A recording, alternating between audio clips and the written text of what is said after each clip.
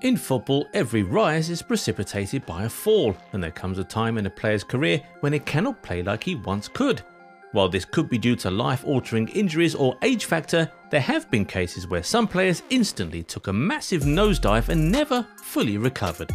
Here are our top 10 footballers who suddenly declined.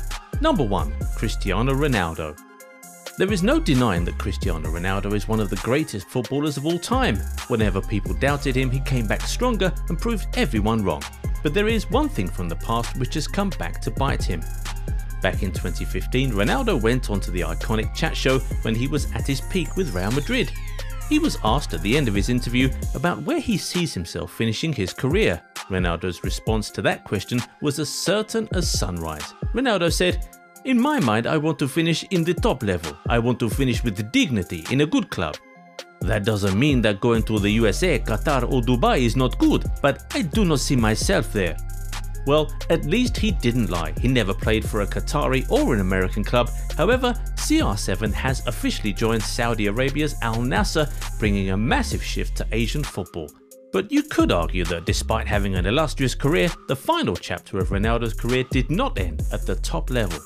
His United comeback was full of drama, no silverware for the Portuguese, a contract prematurely terminated, and a controversial interview with Piers Morgan. Plus, he wasn't able to match Ten Hag's high-pressing tactics, and in fact, in some instances, the team performed better without him. We don't know the reason behind his steep decline, but one thing's for sure, his Real Madrid successor too ended in a downward spiral. Number 2. Eden Hazard. Speaking of which, many thought Hazard to be the ultimate replacement for CR7. His move from Chelsea was Real Madrid's most expensive signing, breaking the €100 million barrier of Gareth Bale. Well, more on Bale in a minute.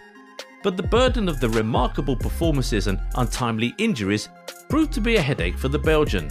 At Chelsea, he scored once in every 3 games. At Madrid, it stopped to 1 in 10. At Stamford Bridge, he could easily float past defenders, but Bernabeu was nothing but a dry spell. He just scored 5 goals and assisted 9 times in his 57 appearances for Madrid. Rumours suggest that he might end his career in MLS. Started from the top, now Hazard is interested in playing in the US. Number 3. Dele Alli. He was arguably one of the top talents in England, and in the 2016-17 Premier League season, he showcased his value by scoring 18 goals and assisting 9. He was also an integral member of England's squad, where he featured in Euro 2016 and scored in the quarter-final of the 2018 World Cup.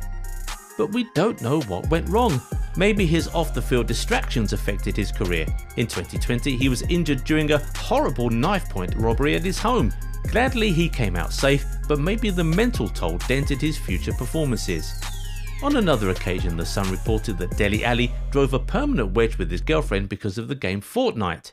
Well, it appears that his lust for video games not only impacted his relationship, but led to his instant downfall. Number 4. Gareth Bale. At Spurs, everything that Bale touched turned to gold. Literally, the guy dominated Champions League matches with his sheer runs, and this compelled Perez to sign Bale, making him the most expensive player in 2013. But he was quite the opposite of worth every penny. His body wouldn't support him, and he had to suffer a setback, be it with his calf, his groin or his thigh.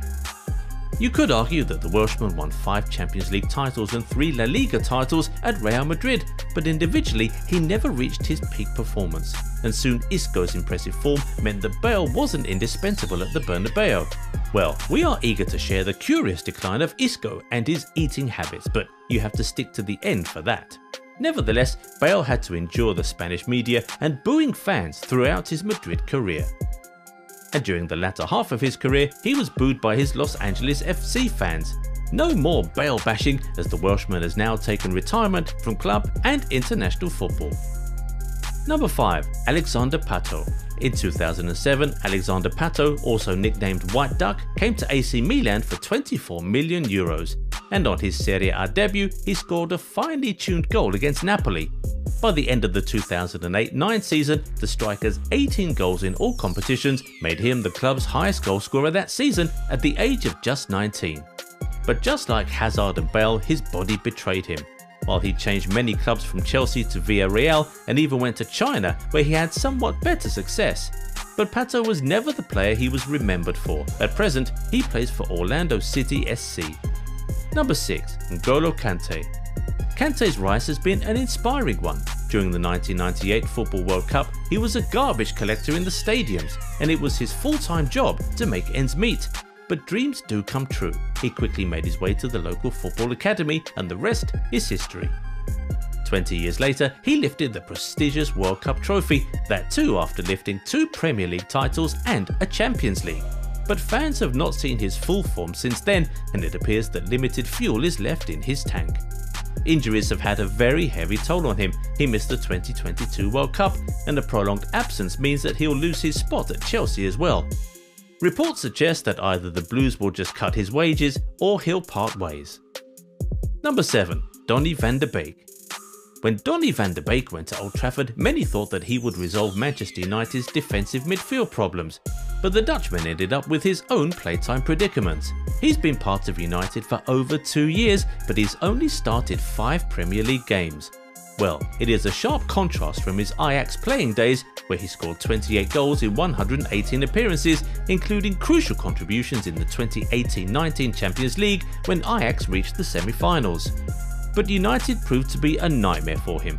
You'll be amazed to know that his friends, including Manchester United women's star Jackie Groenen, admitted that she playfully teased fellow Van over his lack of playing time at Old Trafford. That's a concerning decline for a player who was about to sign for Real Madrid had COVID-19 not come our way. Number 8. Isco. Talking of Real Madrid, Isco was one of the best upcoming talents in the last decade, and he left no stone unturned to become the fans' favourite. But the playmaker had a tough beginning. Neither Ancelotti nor Benitez was Isco's first choice. But Zizou believed in him, and during his tenure, Isco flourished. He also tasted success under Lopetegui, who preferred him as an assist maker. And owing to his worth, Real Madrid included a €700 million release clause in his contract. But Isco started to decline, and on one occasion he was booed by the fans for being overweight. His eating habits led to injuries which killed his playing time. It seems that Isco's peak performance has now gone for good. Number 9. Alexis Sanchez. Sanchez first came into the spotlight at Barcelona, where he gained experience under the supervision of Messi. But he took centre stage at Arsenal, scoring 80 times in 166 appearances, including 2 hat-tricks. Still, he was missing a major trophy. And thus, he decided he needed a change. Had he chosen Manchester City over United, his career would have ended on a higher note, but Alexis went for the cash. United paid him a lucrative £500,000 a week, and in return, he just bagged 5 goals in 45 appearances, later finding himself sold to Inter Milan.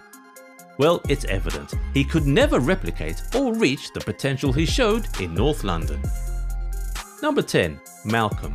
Born in Sao Paulo, Malcolm showed his trickery when he was playing for the French side Bordeaux, and he was sensational in the 2017-18 season where he scored 12 league goals. Soon he caught the eyes of football agents who pooled their energies to get him a ticket to a big European club. Everything was finalised. Roma fans were about to welcome him at the airport, but at the last minute, Barcelona swooped in and hijacked the deal.